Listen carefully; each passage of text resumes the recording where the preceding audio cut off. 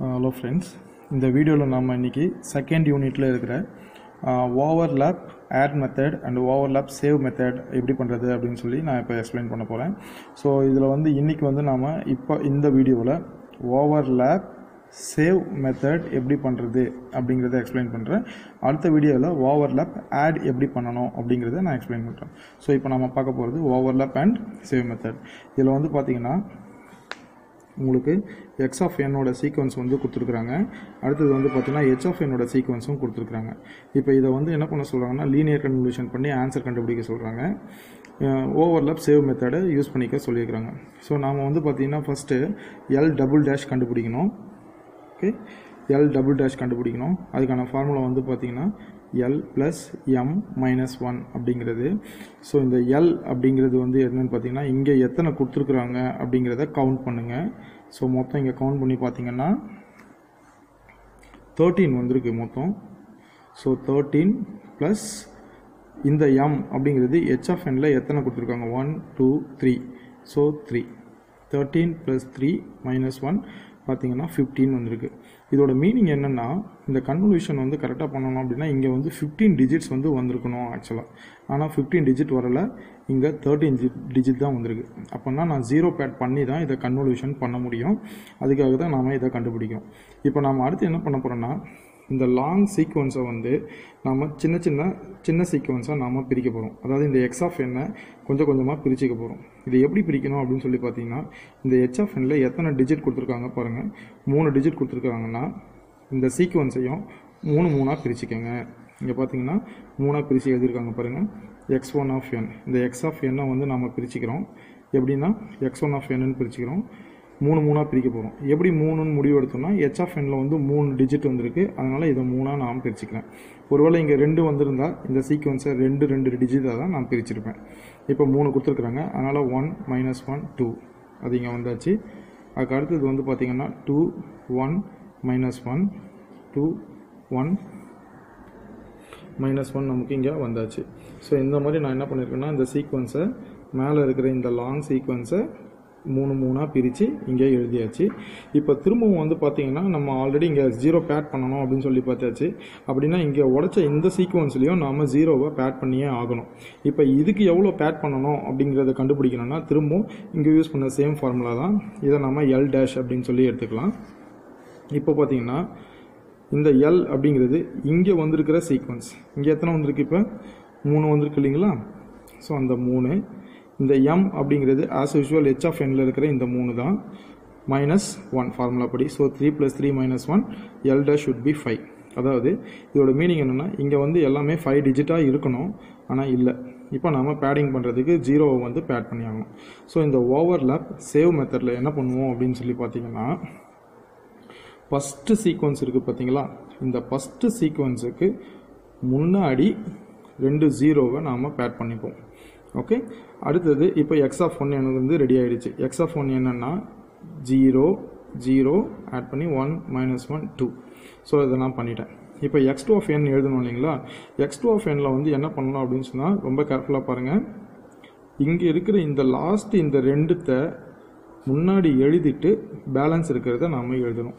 So அப்படி பார்த்தீங்க அப்படின்னு சொன்னால் இங்கே பார்த்தீங்கன்னா x2 ஆஃப் n வந்து நான் எழுதியிருக்கிறேன். x1 ஆஃப் nக்கு முன்னாடி வந்து 1 மைனஸ் 1 இருக்கு இல்லைங்களா? இந்த x2 ஆஃப் nல அந்த மைனஸ் 1 2வை எழுதிட்டு பேலன்ஸ் இருக்கிற 2 1 மைனஸ் 1 இங்கே அப்படியே எழுதியிருக்கிறேன். 2 1 மைனஸ் 1. இப்போ x3 ஆஃப் n எழுதணும். ஸோ என்ன பண்ணணும்னா x2 ஆஃப் nல இருக்கிற லாஸ்ட் 2 டிஜிட்டை இங்கே முன்னாடி எழுதி x3ல இருக்கிற பேலன்ஸை இங்கே எழுதணும். அதே போல் x4 எழுதணும்னா x3ல இருக்கிற லாஸ்ட் 2 டிஜிட்டை ஃப்ரண்ட்டில் எழுதி அதுக்கப்புறமா x4ல இருக்கிற பேலன்ஸ் டிஜிட்டை இங்கே எழுதிக்கணும். அதே போல் x5லையும் லாஸ்ட்டில் இருக்கிற இந்த 2 டிஜிட்டை இங்கே எழுதி நீங்கள் பேலன்ஸ் இருக்கிறத இந்த இடத்துல எழுதிக்கணும். ஸோ இப்போ வந்து உங்களுக்கு இது புரிஞ்சிருக்கும்னு நினைக்கிறேன். அதே போல் இங்கே ஒரு சீக்வன்ஸ் பாருங்கள், நான் ஒன்று சொல்ல மறந்துட்டேன். இந்த x5ல வந்து பார்த்தீங்கன்னா மேலே 13 இருக்கு இல்லைங்களா? 3 × 4 12 வரைக்கும் இங்கே வந்தாச்சு.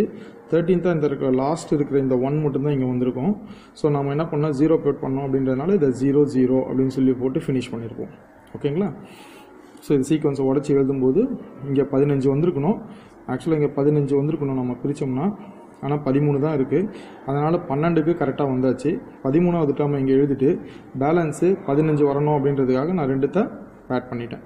ஓகே, ஸோ இது இன்புட் எழுதும்போது நம்ம கவனிச்சிருக்கணும், சொல்லியிருக்கணும். So okay, notice it. இப்போ வந்து நான் என்ன பண்ணிட்டேன் அப்படின்னு சொன்னால், இப்போ சீக்வன்ஸ் எடுத்து எழுதியாச்சு. அதே போல் இப்போ ஹெச் ஆஃப் எண்ணும் வந்து எனக்கு கண்டிப்பாக 5 இருக்கணும். ஆனால் ஹெச் ஆஃப் என் கொஸ்டினில் வந்து பார்த்தீங்கன்னா எனக்கு 3 தான் கொடுத்துருக்குறாங்க. அதனால் பின்னாடி நான் என்ன பண்ணியிருக்கேன்னா 2 0வை பேட் பண்ணி ஹெச் ஆஃப் என் எழுதிட்டேன். இப்போ கன்வல்யூஷன் பை மேட்ரிக்ஸ் மெத்தட் நம்ம ஆல்ரெடி கன்வல்யூஷன் நம்ம பார்த்துருப்போம். ஸோ ஃபஸ்ட்டு சீக்வன்ஸ் இருக்குது பார்த்தீங்களா, 0 0 1 -1 2வை 0 0 1 -1 2 அப்படின்னு சொல்லி எழுதிக்கணும். அதுக்கப்புறமா என்ன பண்ணணும்னா இந்த 2வை இங்கே கொண்டு போய் எழுதணும், இங்கே இருக்கிறத இங்கே எழுதணும். ஓகேங்களா? ஸோ இந்த 2வை கொண்டு போய் இங்கே எழுதணும், இந்த 0 இங்கே வரணும், இந்த 0 இங்கே வரணும், இந்த 1 இங்கே வரணும், -1 இங்கே வரணும். அதே போல் ரெண்டாவது காலம் இந்த -1 இங்கே ஷிஃப்ட் பண்ணுங்கள், இங்கே இருக்க 2 இங்கே வரணும், 0 இங்கே வரணும், 0 இங்கே வரணும், 1 இங்கே வந்துடணும். இப்போ இது எழுதும்போது அதே போல் இந்த 1 இங்கே வந்துடணும், -1 ஆக்சுவலாக இங்கே வந்து பார்த்திங்கன்னா இந்த 1 இங்கே எழுதியாச்சு, -1 இங்கே வந்திருக்கணும், தப்பாக இருக்குது. ஓகே, அடுத்தது வந்து பார்த்தீங்கன்னா இங்கே 2 வரணும், அடுத்தது 0 வரணும், 0 வரணும். அடுத்து இங்கே பார்த்தீங்க அப்படின்னு சொன்னால் 0 இங்கே வரணும், இந்த 1 இங்கே, இந்த -1 இங்கே, இந்த 2 இங்கே. இங்கே சீக்வன்ஸ் கரெக்டாக எழுதியிருக்காங்க பாருங்கள். ஸோ இங்கே தப்பாக பிரிண்ட் ஆகிருக்கு, அதை இங்கே எழுதியிருக்கணும். இப்போ பண்ணிவிட்டு ஹெச் ஆஃப் எண்ணை இங்கே கொண்டு வந்து எழுதிடுங்க. இப்போ நம்ம என்ன பண்ணோம்னா ஃபஸ்ட்டு ரோ வித் ஃபஸ்ட்டு காலம் மல்டிப்ளை பண்ணோம். அதே போல் மல்டிப்ளை பண்ணி ஆட் பண்ணிங்க அப்படின்னு சொன்னால் யூ வில் கெட் 4 - 3. அதே போல் செகண்ட் காலம் தட் இஸ் 0 × 1 0, திரும்ப 0 × 2 0 ஆகிடும், 2 × 3 6 ஆகிடும். ஸோ அந்த 6 தான் இங்கே வந்து இப்போ பேலன்ஸ் இங்கே பார்த்தீங்கன்னா 0 0 இருக்குது. இதெல்லாம் மல்டிப்ளை பண்ணி நீங்கள் ஆட் பண்ணிக்கணும். எப்படி பண்ணியிருக்கிறாங்க அப்படின்னு சொல்லி பார்த்தீங்கன்னா இந்த 0வை 1 மல்டிப்ளை பண்ணியிருக்காங்க, plus 2 × 2 4 plus -1 × 3 is going to be -3. அதுதான் 4 - 3 நீங்கள் எழுதியிருக்கிறாங்க. அடுத்து 1 × 0 0, 0 × 0 0. ஸோ இது எல்லாத்தையும் ஆட் பண்ணிங்கன்னா ஃபஸ்ட்டு டிஜிட் கிடச்சிரும். அதே போல் செகண்ட் ரோவை மல்டிப்ளை பண்ணி செகண்ட் காலம் இந்த மாதிரி மல்டிப்ளை பண்ணிங்க அப்படின்னு சொன்னால் உங்களுக்கு ஃபஸ்ட்டு சீக்வன்ஸ் கிடச்சிரும். That is x1 of n × h of n. அதே போல் x2 of n எழுதணும். x2 of n-க்கான சீக்வன்ஸ் வந்து உங்களுக்கு இந்த இடத்துல இருக்குது. அந்த சீக்வன்ஸை அப்படியே எழுதிக்கங்க, -1 2. ஓகே, அந்த 2 இங்கே இருக்குது, 1 1 -1 -1. ஸோ அப்புறம் காலத்தை ஃபார்ம் பண்ணுங்கள். ஸோ இந்த -1 இங்கே எழுதணும், -1 திரும்ப இங்கே வரணும், 2 2 1. ஸோ செகண்ட் காலம் இந்த 1 இங்கே எழுப்பணும், இந்த -1 இங்கே வைக்கணும். ஸோ உங்களுக்கு ஒரு டவுட் வரும், இது எத்தனை காலம்ஸை ஃபார்ம் பண்ணுறது? ஆக்சுவலாக நீங்கள் இங்கே கண்டுபிடிச்சிங்க பார்த்தீங்களா 5ன்ட்டு, அப்போ அந்த 5 காலம் வந்து இங்கே ஃப்ரேம் பண்ணிக்கணும். அப்படி இல்லைன்னா இங்கே எத்தனை டிஜிட் இருக்குது பாருங்கள். ஆக்சுவலாக நீங்கள் கண்டுபிடிச்சதில் எத்தனை டிஜிட் இருக்குது, 1 2 3 4 5 வருது இல்லைங்களா? அப்போனா இங்கே வந்து கண்டிப்பாக 5 காலம் வந்து ஃப்ரேம் பண்ணிக்கணும், 5 ரோ வந்து ஃப்ரேம் பண்ணிக்கணும். ஸோ ஈக்குவல் நம்பர் ஆஃப் காலம் and equal number of rose இங்கே கண்டிப்பாக இருக்கணும். ஸோ 5 இருக்கிறதுனால நான் 5 காலம் 5 ரோ பண்ணிக்கிட்டேன். இப்போ அதே போல் திரும்ப மல்டிப்ளிகேஷன் பண்ணி எல்லாத்தையும் add பண்ணிக்கிட்டிங்கன்னா you will get x2 of n. அதுக்கு அடுத்தது வந்து பார்த்தீங்கன்னா x3 of n கண்டுபிடிக்கணும், சீக்வன்சிங் வந்திருக்கு. அடுத்து x4 of n கண்டுபிடிக்கணும், சீக்வன்சிங் வந்திருக்கு. அதே போல் x5 of n இங்கே வந்திருக்கும். இப்போ நாம் கடைசியாக அவுட்புட் y of n வந்து எழுதணும் இல்லைங்களா? என்ன பண்ணணும் அப்படின்னு சொன்னால் இங்கே பாருங்கள், இதுதானே நம்ம வந்து கண்டுபிடிச்ச ஃபஸ்ட்டு சீக்வன்ஸு. இந்த ஓவர்லேப் சேவ் மெத்தடில் என்ன பண்ணோம்னா நீங்கள் கண்டுபிடிச்ச இந்த ஃபஸ்ட்டு 2 டிஜிட்டை டிஸ்கார்ட் பண்ணிவிட்டு பேலன்ஸ் இருக்கிறத எடுத்து எழுதணும். ஸோ இங்கே பேலன்ஸ் பண்ணிட்டோம்னா 1 1 3 இருக்கும், அது இங்கே வந்திருக்கு பாருங்கள். இதுதான் உங்களுக்கு அவுட்புட் 1 1 3. இப்போ அடுத்தது வந்து பார்த்திங்கன்னா x2 of n எடுத்துக்கணும். அதில் இருக்கிற ஸோ x2 of n வந்து பார்த்திங்கன்னா இந்த இடத்துல இருக்குது. ஃபஸ்ட்டு 2 டிஸ்கார்ட் பண்ணிவிடுங்க. பேலன்ஸ் இருக்குது என்ன, 3 11 7. இங்கே பாருங்கள், 3 11 7. அடுத்தது இப்போ நம்ம என்ன எழுதுனா x3 of n எழுதணும். x3 of n வந்து பார்த்திங்கன்னா இங்கே கண்டுபிடிச்சிருக்கிறாங்க. முதல் 2 டிஸ்கார்ட் பண்ணிவிடுங்க. ஏன் சார் 2 டிஸ்கார்ட் பண்ணுறோம், எதனால் 3 டிஸ்கார்ட் பண்ணக்கூடாதா? அப்படி இல்லை, இந்த இடத்துல ஸ்டார்டிங்கில் வந்து பார்த்தீங்க அப்படின்னு சொன்னால் இந்த சீக்வன்ஸில் நீங்கள் 2 0 வந்து என்ன பண்ணிங்கன்னா ஆட் பண்ணிங்க இல்லைங்களா? அதனால் 2 டிஜிட்டை நீங்கள் ஒமிட் பண்ணிவிட்டு எழுதுறீங்க. ஒருவேளை இந்த இடத்துல வந்து நீங்கள் 3 ஜீரோவை ஆட் பண்ணியிருந்தீங்க அப்படின்னு சொன்னால் வந்திருக்கிற சீக்வன்ஸில் ஃபஸ்ட்டு 3 ஒமிட் பண்ணிவிட்டு கடைசியாக இருக்கிறத தான் எடுத்து எழுதணும். இல்லை இன்கேஸ் ஒரு சில இடத்துல வந்து பார்த்தீங்கன்னா ஒரே ஒரு ஜீரோ தான் நீங்கள் ஆட் பண்ணியிருப்பீங்க. அப்படி பண்ணீங்க அப்படின்னு சொன்னால் வந்திருக்கிற சீக்வன்ஸில் ஃபஸ்ட்டு இருக்கிறது எத்தனை ஜீரோ ஆட் பண்ணீங்களோ ஃபஸ்ட்டு வர அத்தனை டிஜிட்டை நீங்கள் டிஸ்கார்ட் பண்ணிடணும். ஒரு ஜீரோ ஆட் பண்ணிங்கன்னா ஃபஸ்ட்டு டிஜிட்டை மட்டும் எடுத்துடணும். ஸோ இந்த ப்ராப்ளத்தில் வந்து பார்த்தீங்க அப்படின்னு சொன்னால் நான் 2 ஜீரோ ஆட் பண்ணதுனால எனக்கு வர ரிசல்ட்டில் இருக்கிற ஃபஸ்ட்டு 2 டிஜிட்டை டிஸ்கார்ட் பண்ணிவிட்டு பேலன்ஸை எழுதிக்கிறேன். ஸோ அந்த மாதிரி கடைசியாக வந்து பார்த்தீங்கன்னா x5 of n கடைசியாக 2 - 1 3 இருக்கும். ஸோ அதை தான் இங்கே நம்ம பண்ணியிருக்கோம். 2 - 1 3.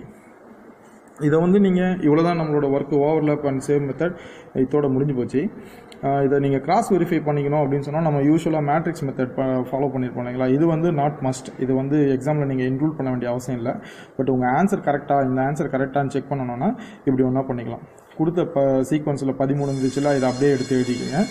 h of n இங்கே எழுதிக்கிங்க. ஸோ 1 × 1 1 1 × -1 1 2 × 2 2 × 3 இந்த மெத்தட் உங்களுக்கு தெரியும்னு நினைக்கிறேன். ஸோ இதை அப்படியே நீங்கள் ஆட் பண்ணி பார்த்தீங்க அப்படின்னு சொன்னால் கரெக்டாக மேலே இருக்க சீக்வன்ஸும் கீழே இருக்க சீக்வன்ஸும் ஈக்குவலாக வந்திருக்கும். ஸோ இந்த மெத்தட் வந்து overlap and save method. So அடுத்த வீடியோவில் வந்து ஓவர்லாப் அண்ட் ஆட் மெத்தட் எப்படி பண்ணோம் அப்படிங்கிறத உங்களுக்கு சொல்கிறேன்.